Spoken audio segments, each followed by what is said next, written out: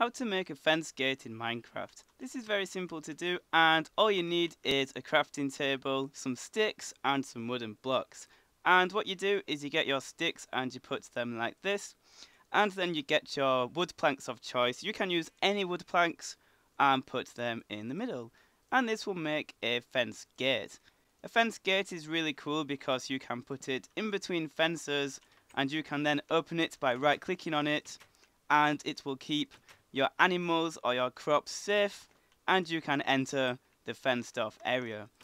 And then you can fence off the rest of your area so that nothing can get in.